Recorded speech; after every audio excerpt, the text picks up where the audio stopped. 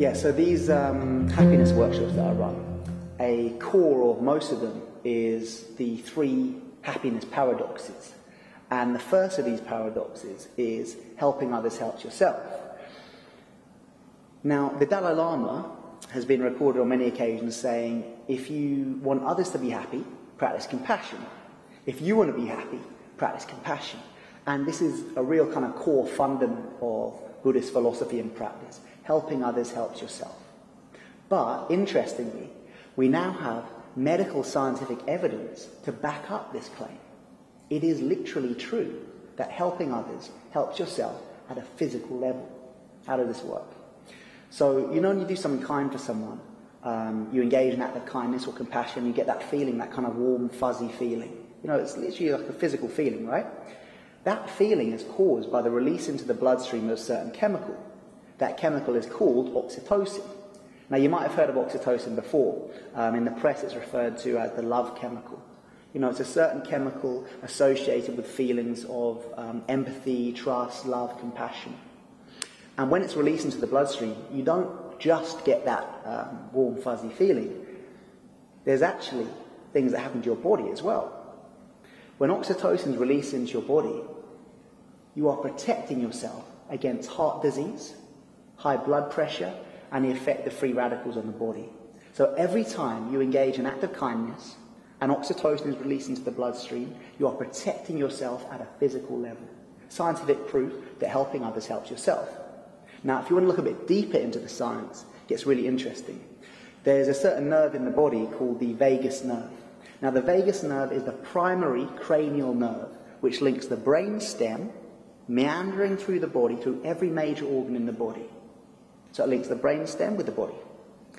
Now, the primary role of the vagus nerve is to protect against internal inflammation.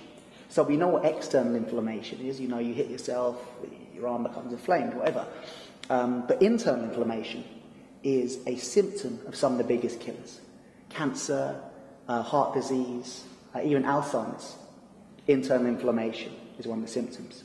So the vagus nerve, its job is to protect against internal inflammation. What is the easiest way to protect the health, vitality and vigour of the vagus nerve? Oxytocin.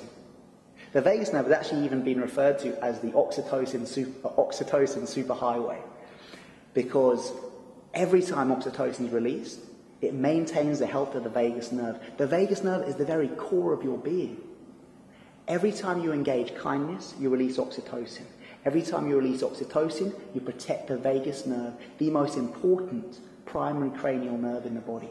Scientific proof that helping others helps yourself. The Dalai Lama was right. We knew it all along, now we have the science to back him up. So the second of the happiness paradoxes is thinking about death is good for you. The paradox being that by meditating upon death, we become more conscious of life. Now this is a weird one, but what I'm saying is we need to think about death more. There is no better way to shake yourself up and to wake yourself up than by thinking about death, than by contemplating your own mortality. Now it's weird because in the West we have this thing about, morbidity. You start talking about death like I'm talking about death, now you don't get invited back to the dinner party. People don't want to talk about this stuff. And it's weird because it's the only shared commonality of human experience. The only thing I can say about you and me for sure is that we will both die one day.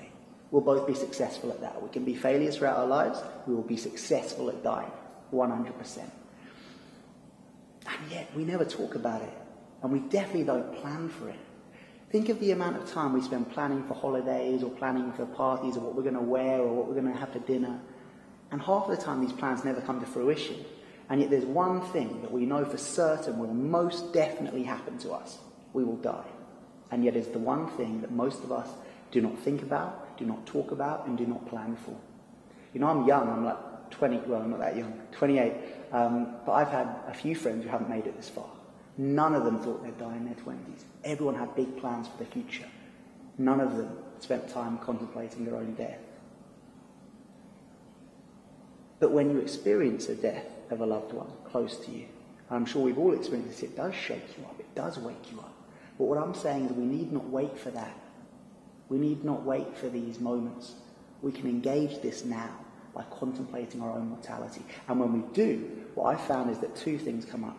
Number one is we come into contact with our potentiality. This huge potential that we have to make some difference to the human story, to leave something of worth, to do something of benefit in this short time we have. And the other, talking of short time, is our limitations. We're here for like 100 years max, approximately. First kind of few years of that, we're a kid. Last few years of that, we're an invalid, possibly. There's not actually a lot of time we've got to make a difference. So, by thinking about death, it's not about being morbid, oh God, we're going to die, or what a disaster. Not at all. If we think about death, we wake up and we say, yes, now is the time to make a difference. Now is the time to say the things I want to be said, to do the things that I want to do, and help the people that need to be helped. Thinking about death is good for you. Thinking about death takes the reins back, takes the controls back off the autopilot. Because for most of us, we are sleepwalking through life. Death helps wake us up. So we don't have to be sleepwalking anymore, sleepwalking towards our graves. We can be awake and aware in the knowledge of our own mortality. It's a weird one. Definitely seems like a paradox, but I've seen that it helps. So the third happiness paradox is that happiness is a habit. Now, my teacher Rob Nairn has often said, happiness is not a temporary condition, it is a state of mind. And so it is our mind that we must work with if we're to engage long-term happiness. The mind is our filter of experience. All of our experience comes through the filter of the mind. So it's the mind we need to work with. And I believe that there are two specific habits or attitudes of mind, which if we can enhance them, if we can get into a habit of them being our default settings, our mental default settings, we can really engage long-lasting happiness. And these are acceptance and friendliness.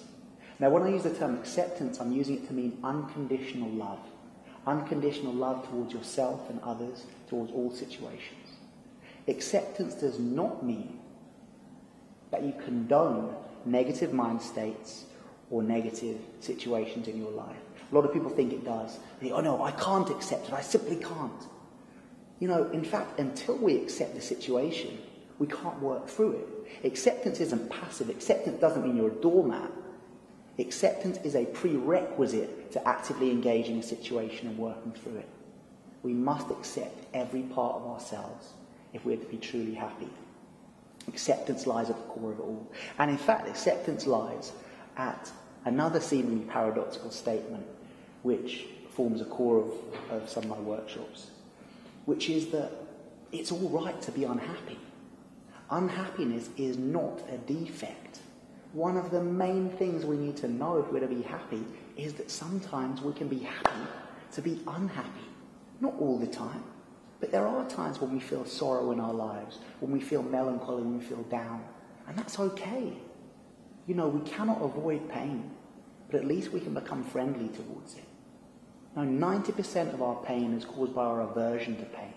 Only 10% is the pain itself. I heard a Buddhist teacher teach on that once, and it's very true. It's all about acceptance. And the second mental habit we can get into to lead to long-term happiness is friendliness. Unconditional friendliness towards ourselves and towards others. Towards good situations, towards bad situations. Unconditional friendliness. I once heard a teacher say that actually the entire spiritual path would be summed up by that term. Unconditional friendliness. So that's so, so important. If we can get into those habits of mind, acceptance and friendliness, we're well onto the way for long-term happiness. So they're the three paradoxes.